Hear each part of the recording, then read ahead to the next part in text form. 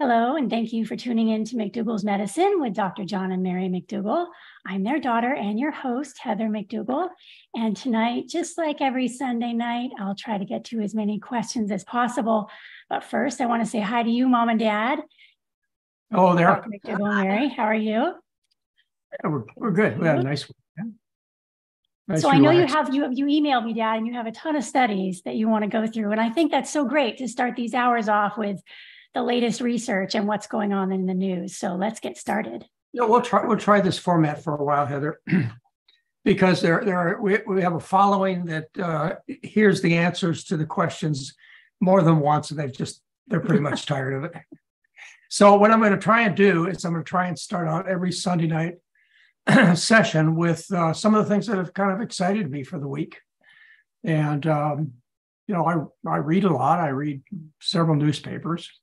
And read about 13 journals every week. And yeah. So what I'd like to do is I'd like to tell you about some of the things that excited me over the past week. And this is the week of October 9th, 2023. Yeah. It's amazing how much information comes out in just 1 week. Yeah. Okay. I start out in the morning with the Oregonian newspaper. And believe me, it doesn't have too much in it, too exciting. But quickly, I'll go into USA Today, which is almost a comic strip as far as the news is concerned. Then move over to the New York Times. And interesting, the New York Times this week, October 4th, 2023, had an article about Eosinophilic Esophagitis. Okay, and this is a new horror they talk about. Eosinophilia. That means that when you look under the microscope, you see eosinophils, which are kind of red, kind of a red hue to them, the white blood cells too. And these are produced as a consequence of allergy. All right. Well, the first thing that I would look at if somebody had this particular condition of an inflamed esophagus, esophagitis, and when you took a look at the mucus, say you stuck some type of instrument down into the esophagus and you pulled some of the mucus out of the esophagus, you look at the white blood cells. I mean, the mucus is made up of a lot of white blood cells. You see a whole bunch of eosinophils.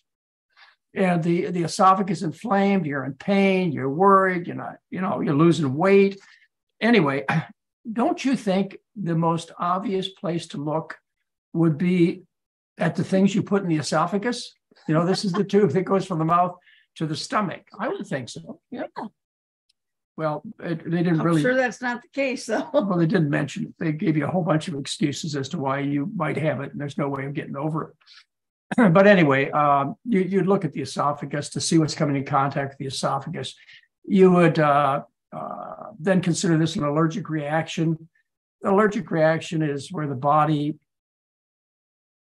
causes a defensive response against something it thinks is toxic, poisonous, damaging. So the most common food that causes allergic reactions is dairy. So I would certainly start this person out with a healthy diet, devoid of dairy, starch-based with fruits and vegetables. And then I would go on to look at other things that are related to allergy, autoimmune diseases included. And these would be problems of gluten, wheat, barley, and rye. It's a sugar protein, a glycoprotein that's really predominant in wheat, barley, and rye, and it causes people to have a leaky gut, more autoimmune diseases, weight loss, chronic diarrhea, all kinds of problems of malabsorption. Why would someone, examine that part of their esophagus to see, or would they be having pain, or they'd be in discomfort, and they go see a gastroenterologist. And the gastroenterologist would take this tube, it's about 3-4 feet long. It's called a gastroscope, and they'd look in and they'd take samples of the tissues in the esophagus. Yeah, so it'd be pain. It wouldn't be just one pain once in a while. It'd be something. This would be somebody that had seen several general practitioners and then went to see a specialist to get more definitive diagnosis. But unfortunately, something as obvious as the food you put in the body, the food you put in the esophagus, might be something to look at. when it comes to the cause of disease. But the unfortunate thing, when you go to medical school or residency training, you learn nothing about diet. You learn about immune suppressant drugs, which is what you would treat somebody like this when you put them on steroids or one of the other new fancy immune suppressant drugs that they advertise for everything from psoriasis to ulcerative colitis. That'll suppress the immune system. That'll relieve some of the symptoms, just like any of the other autoimmune diseases do with problems of autoimmune. You just give it a. Oh, I love it. I just love it when one drug ad comes on and 10 minutes later, the same ad comes on for another. Ulcerative colitis, then Crohn's disease, then psoriatic arthritis, and then the next one. And they're all the same drug. Oh, yeah. Because they suppress the immune system. And then they follow with an advertisement for the next 90 seconds that tells you, because you don't have an adequate immune system anymore, because I gave you this poisonous medicine that suppresses the immune system, which costs you like between, your insurance company, between $10,000 and $70,000 a year just for the drug. Because you suppress the immune system, it can't fight against infections. So it tells you after the dancing actors that tell you to take this drug, what they tell you is you have an increased risk of dying of infections, increased risk of getting cancer. The immune system is no longer competent. But boy, do they look happy in the ads, don't they? Yeah, they do. But if they had to pay the bill, they wouldn't. But unfortunately, the search up is. Anyway, my point being is you're not going to get this kind of objective opinion from the standard medical business, because we learn nothing about diet except for a few biochemical formulas. Anyway, that's what we talked about in terms of eosinophilic esophagitis, and that is in the October 4th, 2023 issue of the New York Times. All right, well, let's go on to this one. I really had a lot of fun with this one. This is from JAMA Surgery. And by the way, I've had my friends and colleagues ask me, why are you reading surgery journals? You're an internist. Why do you read oncology journals? It's because I love to read scientific journals. It may not be something commonly done, but I have a passion for this kind of reading and research. And so anyway, I was browsing through one of my 13 journals or more. I was browsing through JAMA Surgery, which the issue was October 4th, 2023. And what they talked about is taking care of women who have breast cancer. You should be interested. 1 in 6 of you women will deal with this particular problem. There is a condition called BRCA. But you don't know what BRCA stands for. No, I don't, but I've heard it many times. You've heard it many times. I didn't until recently stop to figure out what the heck are they talking about. BRCA1. BRCA, breast, BR. Yeah. Cancer, CA. Oh. Stupid simple, right? Yeah. Okay. So a certain percentage of the population has this tendency to more likely get breast, prostate, colon, ovary cancers, all kinds of cancer. They're at more risk. And they can tell us from a blood test? Yeah, they can tell. They do a genetic test, and they can tell if you have the BRCA1 or what do you think the BRCA2 gene is? It's the second gene discovered for BRCA. So they got 2 genes. They got 2 genes. Okay. So now, how do you tell you got these genes? Well, you could be. Wait a minute. Is one worse than the other? We'll chop BRCA1. Is faster growing? Okay. They don't do as well as. All right. But anyways, there's. Can you say that word? Ashkenazi. Anyway, Ashkenazi. A segment of the Jewish population. I believe they're mostly around the Mediterranean. They have a higher risk of this. If you have a mother or dad that has the BRCA gene, because it's a dominant gene and it's passed on from your mom and dad, you have a 50% chance of getting the gene. Now, how would you tell somebody? Why would you go looking for the BRCA genes in the BRCA1 or BRCA2 and somebody who came to you with breast cancer? Well, it would be an aggressive breast cancer. They'd be young. they'd have maybe this family history. And that's the way you tell. And you would also have in combination ovary cancer, which brings me to the point of pulling this article. And it's something I've talked to you before. And that is that estrogen, which is produced by the ovaries, will determine the rapidity of growth of the breast cancer and the likelihood of you dying sooner. Estrogen does that. So estrogen is made by the ovaries. And in these studies where they do prophylactic mastectomies, and it's recommended if you have this BRCA gene that you have your both breasts removed, there's no survival benefit to taking the breasts off. You only get the survival benefit when you take the ovaries out, because this is an estrogen-dependent tumor. Okay, how do you raise estrogens? Well, be a woman. Women have much more estrogen than men. You could take estrogen pills. You can eat the rich Western diet, which raises estrogen from a multitude of reasons. You can become obese, overweight, and your fat cells make estrogen. So, it can come from diet, it can come from pills, regardless. We're talking about a hormone made by the ovaries. And when you cut those ovaries out, you reduce the estrogen, as is something I recommend for women who just have breast cancer, not just BRCA1 or BRCA2. You consider taking your ovaries out.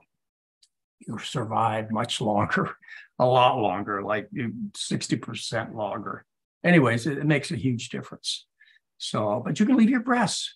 I guess that's the point I was coming to. You're taking your breasts off isn't going to reduce your chance of dying. And that's what this paper says, October 4th, 2023.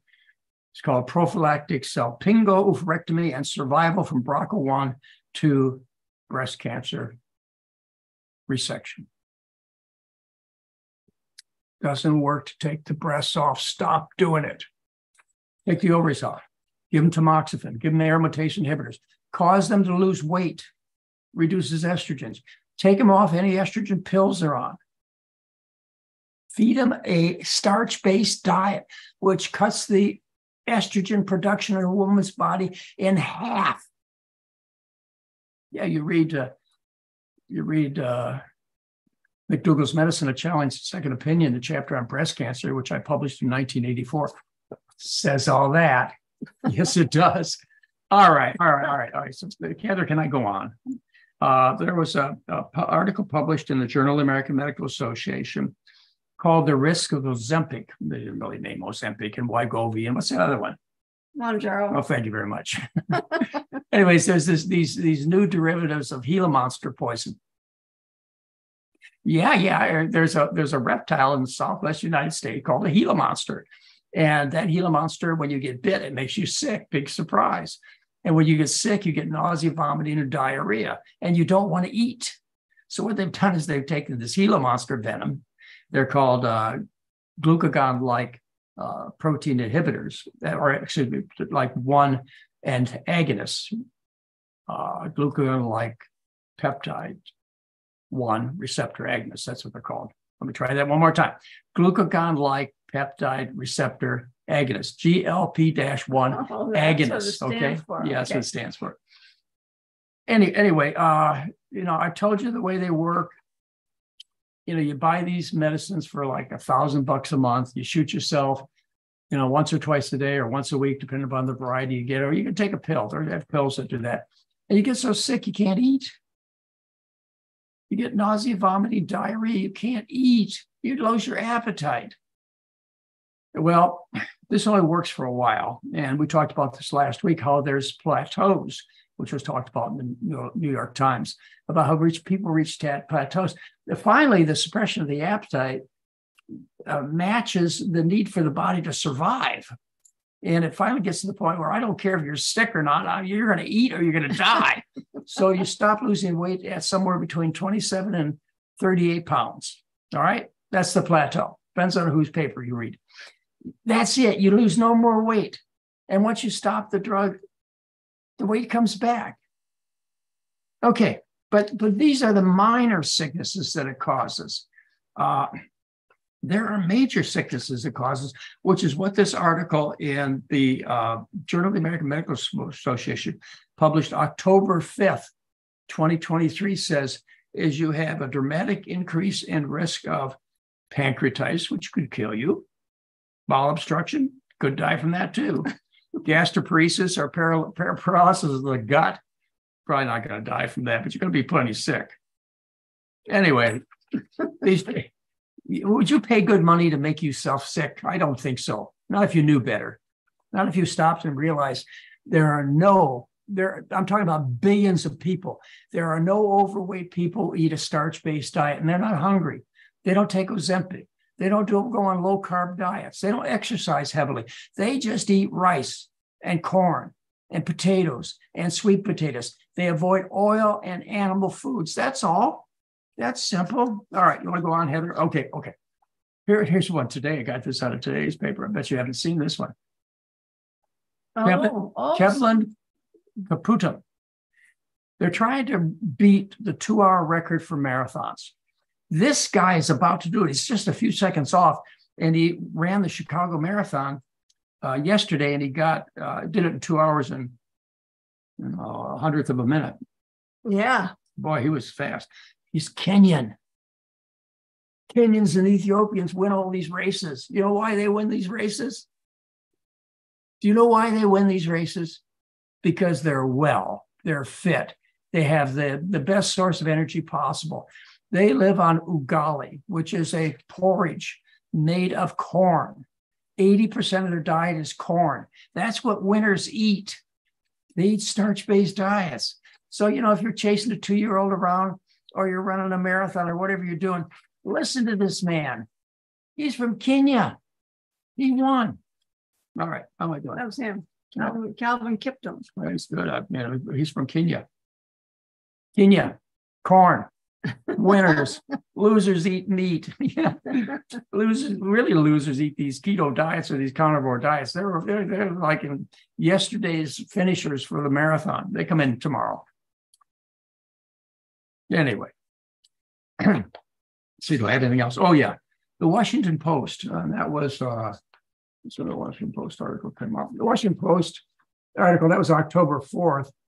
They said that being a vegetarian was determined by your genes. Boy, I tell you, I've heard heart disease and high blood pressure and diabetes and obesity and cancer. I've heard these things are caused by genes my whole career, which of course puts me in a situation where as a doctor, I can't help you because I can't change genes. And neither can you, even if it's true, but it's not true. They tell us that 6% of the population in our country, the United States, has decided to be somewhat of a vegan or vegetarian. They got the gene. The vegetarian gene. You're kidding. No, I'm serious. This came out in today's paper. Let's see, when did it come out? It came out in the Washington Post, October 4th, 2023. Oh, okay. October 4th, yeah. Excuse me. It's like, there are like 2 billion Asians. 2 billion Asians who before 1980 suffered no diabetes. They must have all had the gene because they ate a vegan, vegetarian, starch-based diet. Maybe a little meat in there here and there, but over 90% of the diet was rice. So obviously they got a genetic issue, right? This is terrible. To tell people that they're condemned by their genes. You're not condemned by your genes. I think that's covered. Oh, one more. October 3rd, New York Times discussed insulin resistance and told you that that's the problem. The problem isn't insulin resistance. We talked about this. Insulin resistance is a normal adaptation that occurs to prevent you from becoming morbidly obese. Obese, like 35% of the people are obese in the United States. Didn't I just tell you that? Yeah. And they say in some populations, like in the Southeast, 40% are obese. No, they're just trying to prevent the development of insulin resistance, is just prevent them from going obese, which is a BMI of 30%. In other words, 30% of your body's fat, to be going to morbid obese, which 40% of your body is fat. And that's what that resistance is supposed to do. It's an adaptation. And when you lose the weight, you have no longer the need for the adaptation because you're trim. And so the resistance disappears. I think you folks should go back and listen to my lectures on cancer, obesity, diabetes, and heart disease. They're all on YouTube in a somewhat rough form. If you want them in a clean, really well put together form, I recorded 5 2-hour lectures on each of these subjects. They're the best I'm ever going to do. They are discussions that are titled McDougall's Medicine, A Challenging Second Opinion. And it'll bring you up to date on the things I just told you about and all of these issues: insulin resistance, the power of estrogen to promote cancer and cancer death. This is all discussed in a book I wrote in 1984, published in 84. Wrote it in the late 70s, early 80s. All right, Heather, did I overdo it? Did I do too many news things? I don't think so. I'm just amazed that much came out in 1 week. Yeah. Well, the truth is the truth is the truth. They got nothing else to tell but the truth. They just put their spin on it.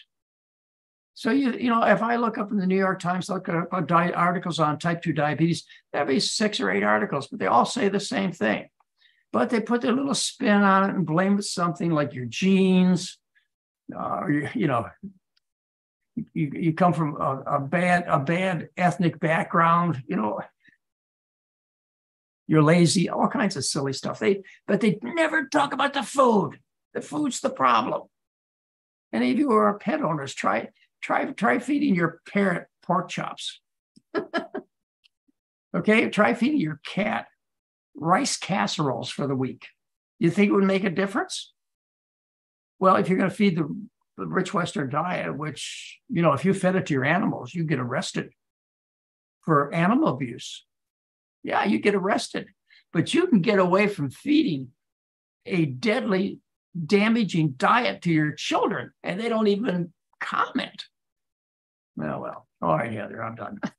Okay, that was great. Thank you for bringing all that up. Lots and lots of questions coming in to the chat, and also ones that people emailed me, so I can't get to them all, but I'll do my best. Okay, this is from Tessa Jane. She wants to know if you recommend colonics. Well, it's a good question. I've dealt with colonics my whole career, Heather.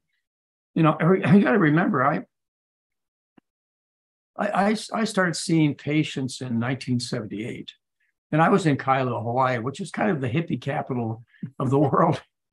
And so we had a lot of alternative medicine practices. And, we'd go to fairs and they'd see these crystal balls and, all these scents that you could burn in the air and that would cure something or other. I don't know what. Anyway, so colonics is something I was confronted with almost on a daily basis.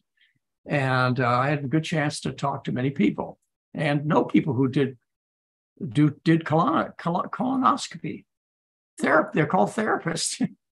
Yeah, not colonoscopy though. No. It's not colonoscopy. There are colon therapy. High colonics. That's right. Yeah, I know people who did high colonics. Yeah, not colonoscopy, of course not. Maybe they're similar. What do you think? Both of them, you stick a tube of somebody's butt and you charge them a lot of money and nothing beneficial happens. That's why they're the same. They're the same. Listen, the first study, randomized controlled trial ever published involved 85,000 people. It was published October 22nd, 2022 in the New England Journal of Medicine, the first randomized trial on colonoscopy. They studied 85,000 people.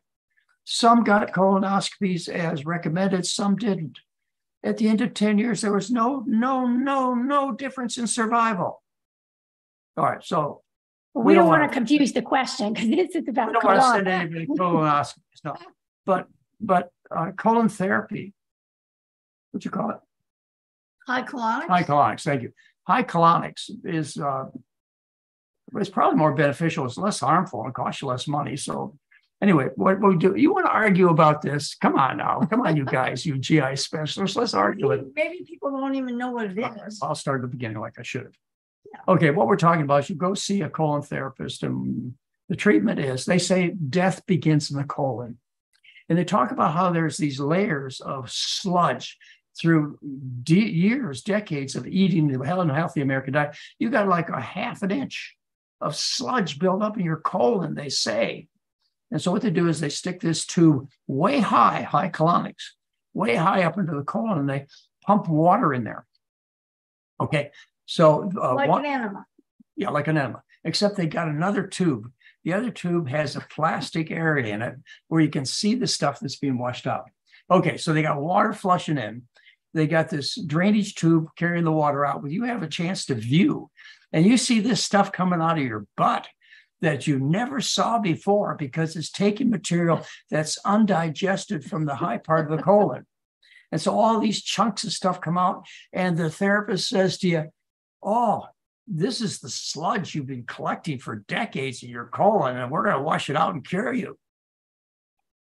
Well, look, you know, I've told a lot of you that I put myself through medical school as an operating room nurse. I was a surgical technician.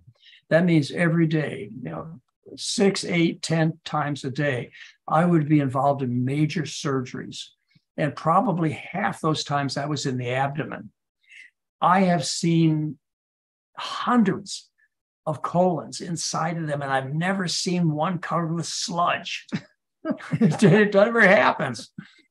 Anyway, the high colonics became popular, I think, because of something normal and physiologic. And that is, a bowel movement feels good. Just a regular old bowel movement feels good. Can you imagine what a huge bowel movement feels like? It feels really good. So anyways, you leave like maybe 4 or 5 pounds lighter from all the garbage crap getting pulled out of your colon. Oh. And you feel good for a few minutes. And I'll tell you, there's a good thing that high colonics do. The people who administer them are more interested in diet than the general population. So in general, they'll send you on to a healthier diet.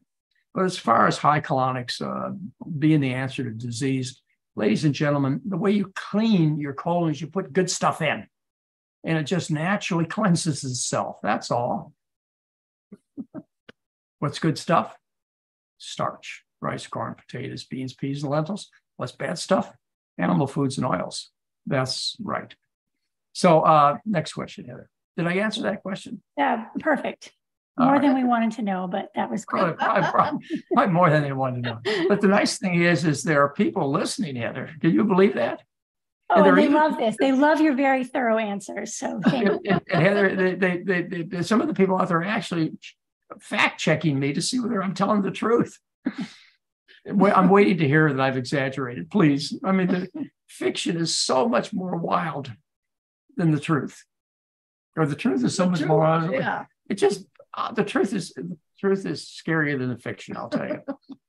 I don't have to exaggerate. Absolutely. I don't even have to put a bad spin on it. You guys know you're overweight and sick. You know your friends and relatives are not thriving. Yeah, Heather, I watch, I watch television commercials, and when we go out, we see people on the streets. We see a whole population of people down in a park not too far from us. They're overweight. This is normal. It's unusual these days. In fact, I know what the statistics are. I just told you. Only 20% of the people are considered trim.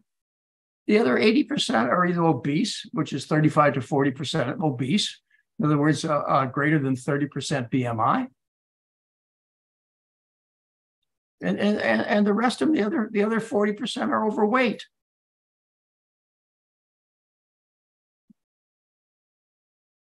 All right, you ready for next question? It's from Jill, and she's wanting you to explain the potato reset. Boy, that's a good one. Look that one up. Potato I don't know what the reset. potato reset is. I like it. Somebody must have made I like it, though. I like it. based on our. I was thinking it must be something like Mary's Mini. Yeah, let's see. Well, it's Just like eat potatoes. people ask me about a fast, and I do recommend you go to a place like True North and get the ultimate in the elimination diet. The lowest cholesterol, lowest fat diet you can possibly get is water fast. Potato reset rules. All right. Okay, the potato reset plan includes all varieties of potatoes. Like that. Yeah. Sweet potatoes, yams, non-starchy vegetables, spices, and plant-based sauces. No other starchy foods are allowed. No corn, beans, rice, or grains. You can have as many non-starchy vegetables as you like. I would support that. But I think the reset thing is kind of like when you go for a water fast. They could serve you bread and water. You think it was the best meal you ever had after 2 or 3 days of water fasting.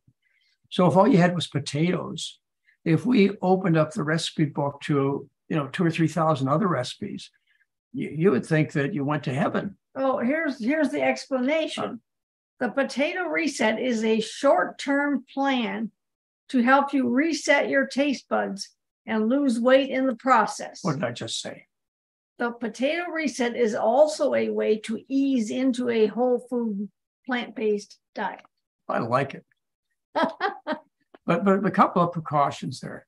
One is you cannot eat the same amount of food that you used to eat. Potatoes are so low in calories. They're so satisfying. You'll become satiated. You may not get enough calories for your activities or to maintain the weight you want to have.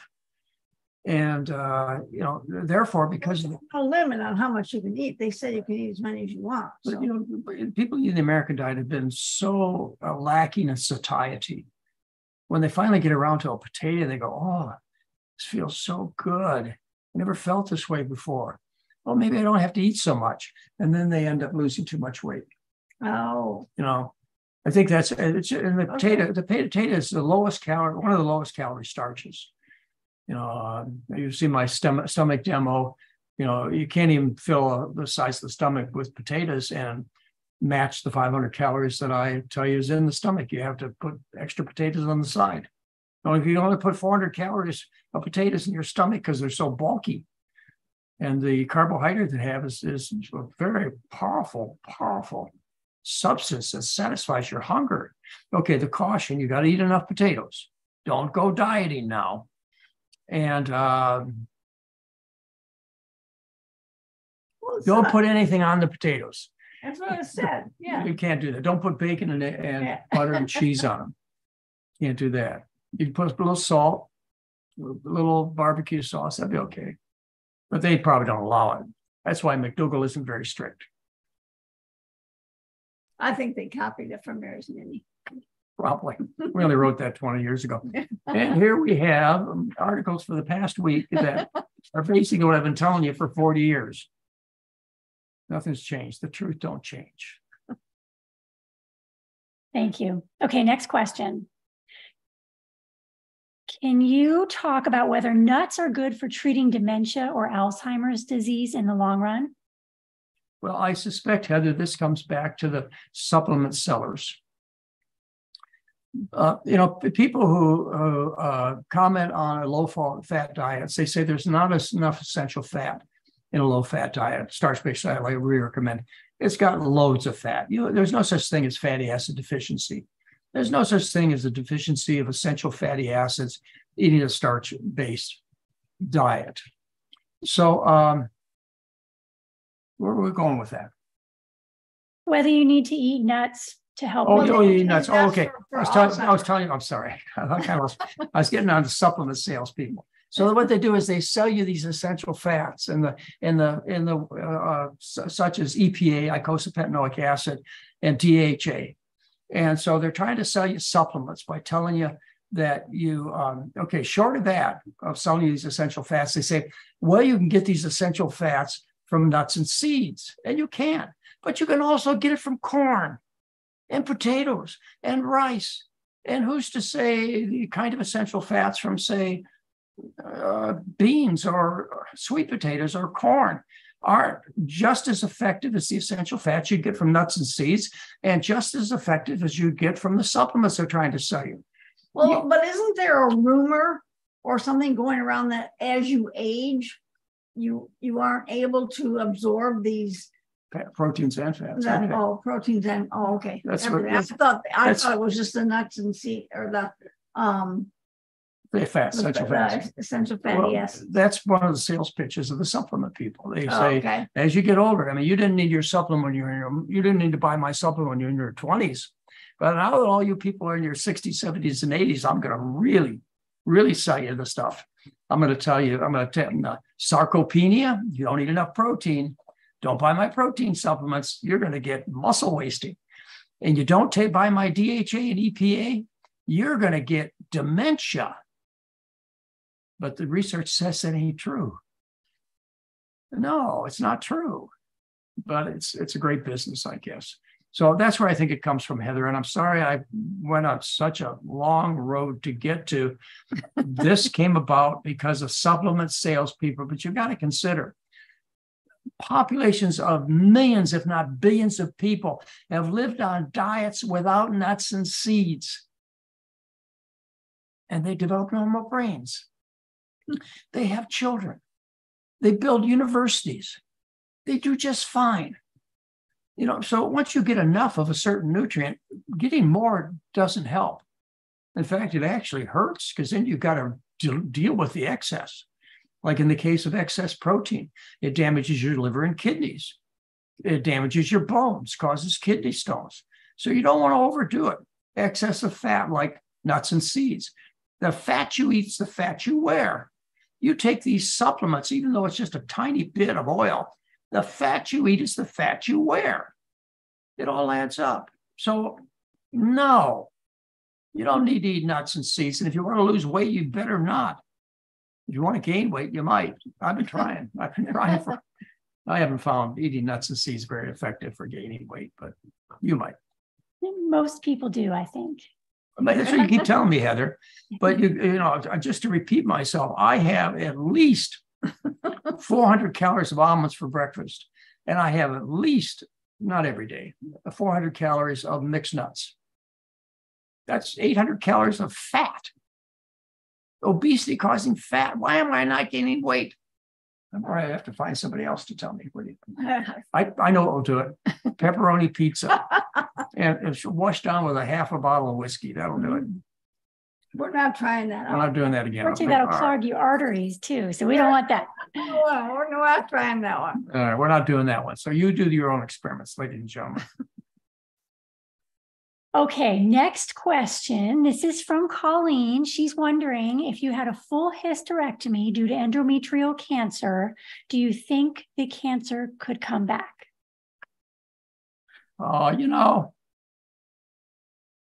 It could.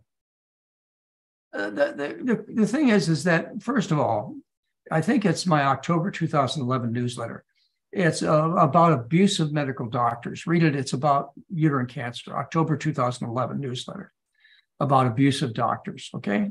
Or you can find out going to Hot Topics, colon cancer, cancers, and it's one of the 4 or 5 articles that's there. And it talks to you about one of my patients who had uterine cancer, an early stage of uterine cancer, but 2 of her specialists had forced her to consider a hysterectomy. She didn't want to have a hysterectomy for a whole variety of reasons we can get into someday, but she didn't want to go through the surgery. So she asked me, if you avoid surgery, would she increase her chances of dying of uterine cancer? And I said, probably not, but there's no evidence that says it will. Well, one of her doctors got mad at me, and she was a really crude cancer specialist. And we had a bit of a word fight. She sounded like a drunken sailor outside of a bar, swearing at me. But anyway, we came to an agreement, and that is that I would look over any evidence she had that said that surgery would reduce the risk of dying of somebody with uterine cancer. Just give me the research. I mean, you ladies and gentlemen that are doing this operation, you've probably done 1 million of them over the last 50 years. I've been watching you. You tell me you haven't studied it and showed it works? No, they haven't.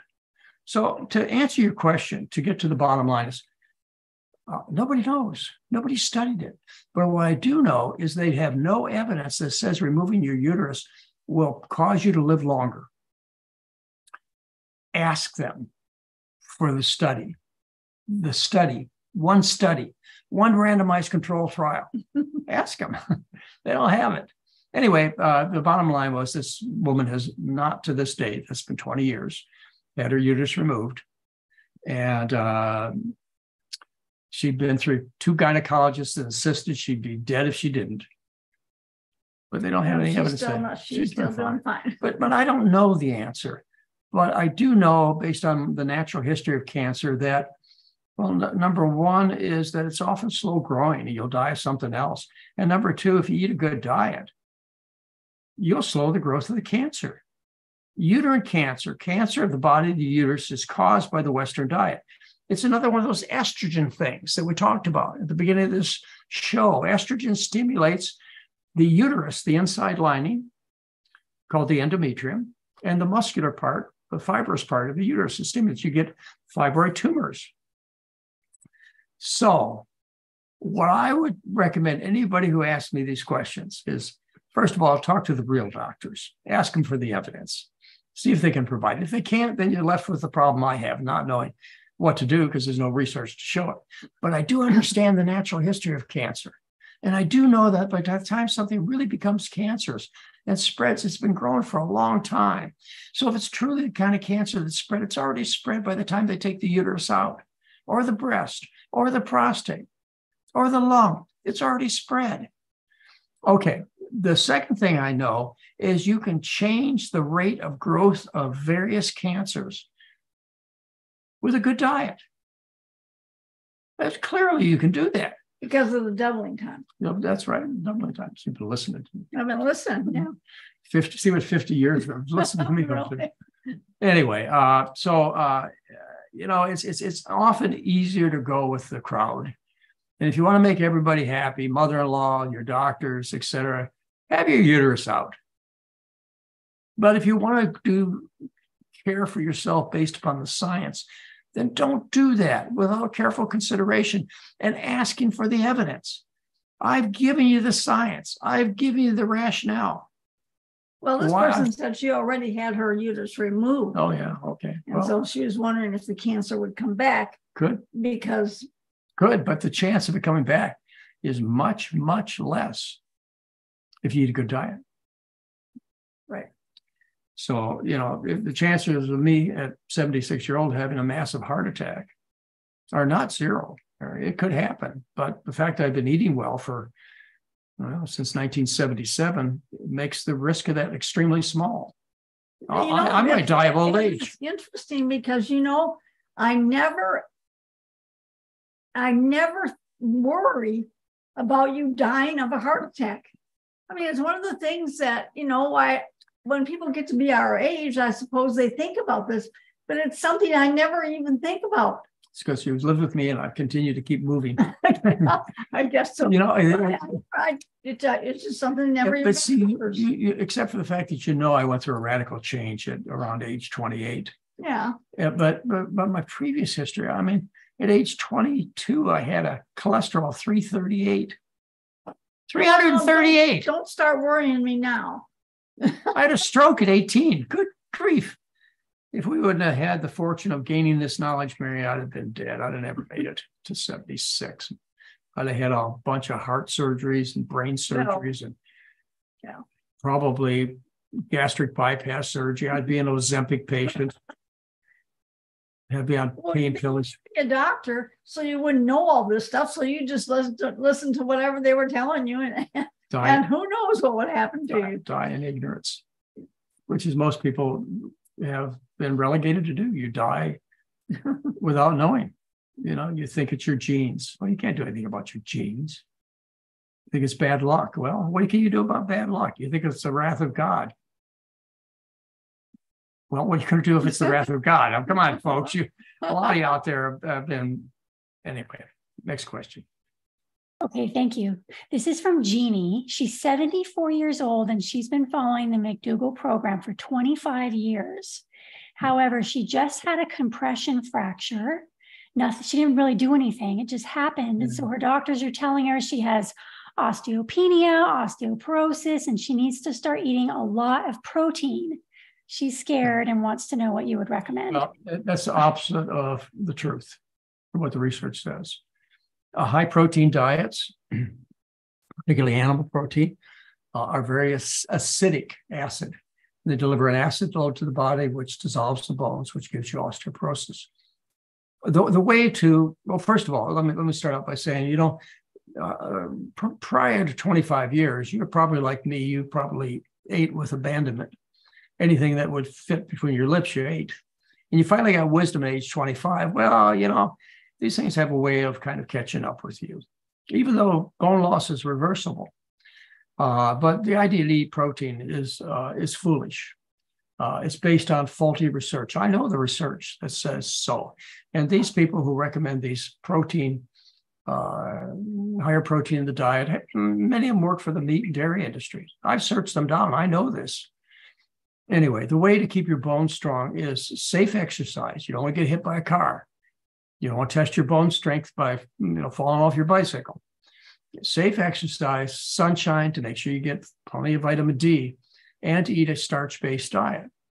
And that's the best way to keep the bones strong. Now, as far as medications go, what I'd use, and you've heard me talk about this, you can find it in McDougall's Medicine, A Challenging Second Opinion, published in 1984. I still make the same recommendations. You can take antacids, which neutralize the dietary acids. And I would seriously consider doing this. Antacids like Tums or sodium bicarb or magnesium, milk of magnesia, antacids, they neutralize the acid from the meat, and that way keep your bones intact. So, you take a couple of Tums a day. The calcium part doesn't matter. It's just the antacid part. And then the next thing you do is you take estrogen. In addition to estrogen promoting various kinds of cancers like breast and uterus, estrogen promotes bone growth, always. So in my book, The McDougall Program for Women, chapter 13 on hormone replacement therapy, I tell you how to use estrogens the safest way I know, which is use them as skin creams. So getting down to what I would recommend, I wouldn't recommend the bisphosphonates. They're dangerous. They cause necrosis of the jaw. Many oral surgeons won't see patients on bisphosphonates like Aldanet. What's some of the other ones? I don't know any of them. You can look them up, bisphosphonates. Anyway, you don't want to do that. There's also a derivative of fish eggs, calcitonin, which you can spray up your nose. Not very effective. Let's see what else they recommend. No, probably a few other drugs out there. Fosamax is what I was trying to think of, Mary. Bisphosphonates, phosphate. They don't advertise those things anymore. They used to. You know why? Because they don't work? No, because they don't make any money off of it. Okay. Yeah, that's why. You see, you go from something that is a trademark, that you own the copyright on, the trademark on, and you sell this at as much expense as the public will pay. All the market will bear. So you come out with new diabetic drugs, new blood pressure drugs, new osteoporosis drugs, and that's where the money is, because you own the patent. All right.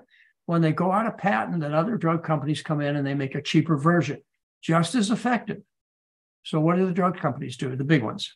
They stop advertising the drug that just went generic, even though it may be a great drug. There are so many great drugs that have been relegated off the marketplace, out of the care of the general doctor because of money. Like, for example, with atrial fibrillation, I've always treated it with digoxin, which is from the foxglove plant.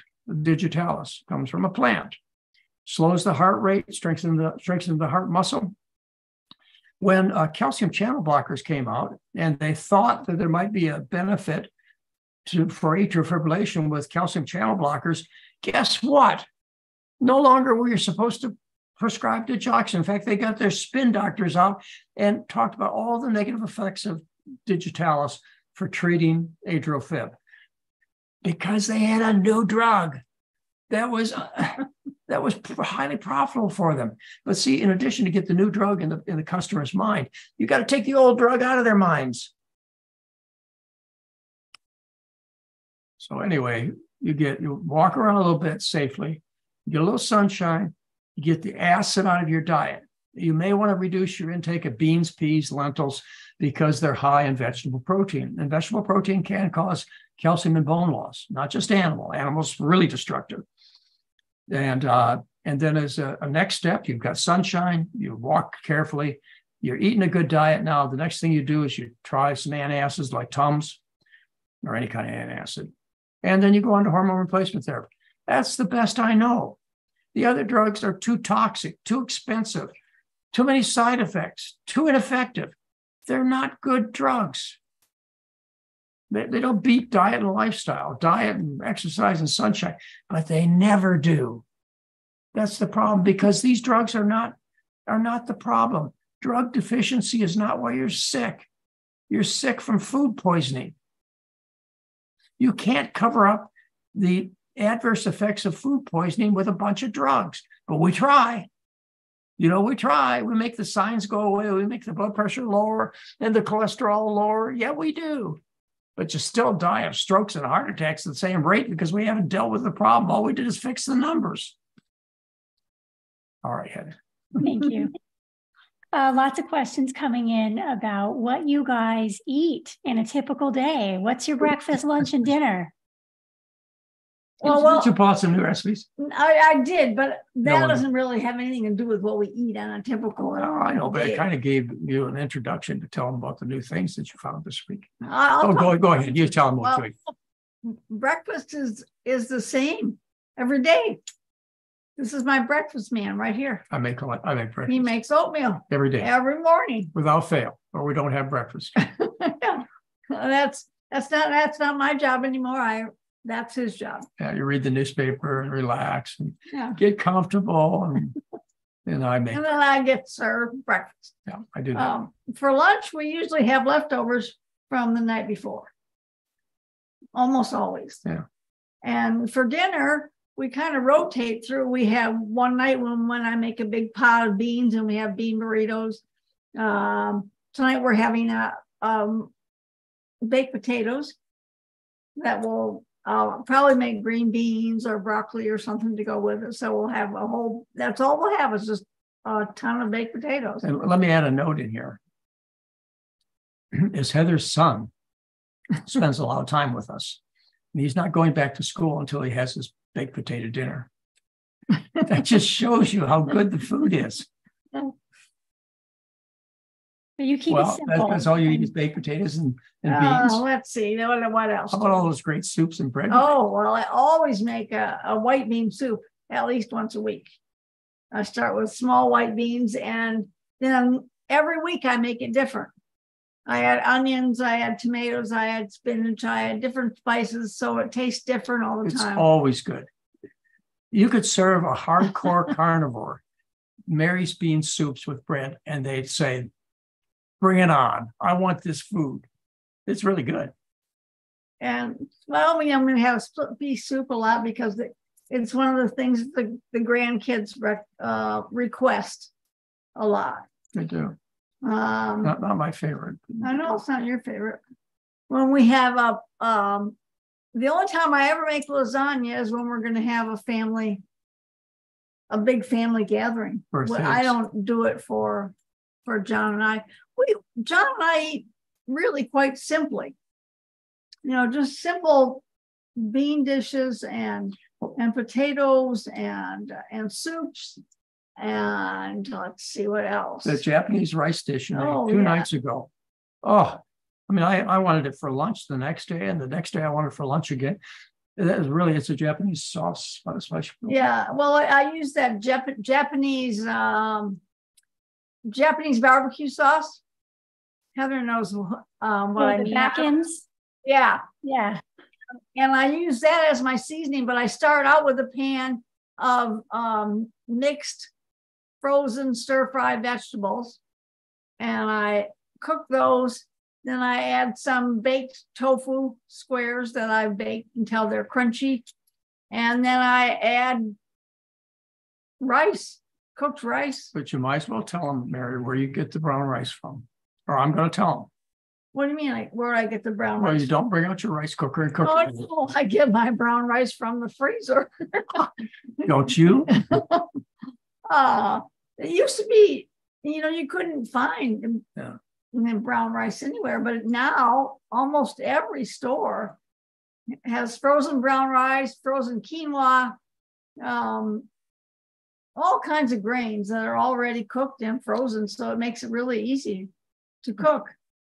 And we usually have one night of sweet potatoes. Yeah, and broccoli. And broccoli.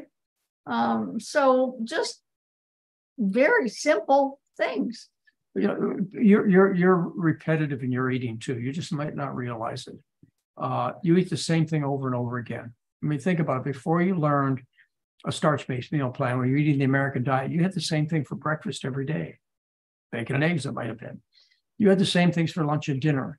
And every time you went to a restaurant, at that particular restaurant, you order the same item off the menu every time. You're boring. You're monotonous. People don't like a lot of variety, or at least they don't have to. Probably they shouldn't. But if you do, Mary's published over 4,000 recipes. Just pick a few things you like. Yeah, find a few favorite things and just keep repeating them. And then when you find something new, which is what I can talk about now, I found this recipe. It was in the New York Times, and it was, I kept it because it was something that I would never make, but it's called creamy vegan tofu noodles. Okay. And the noodles and everything are okay.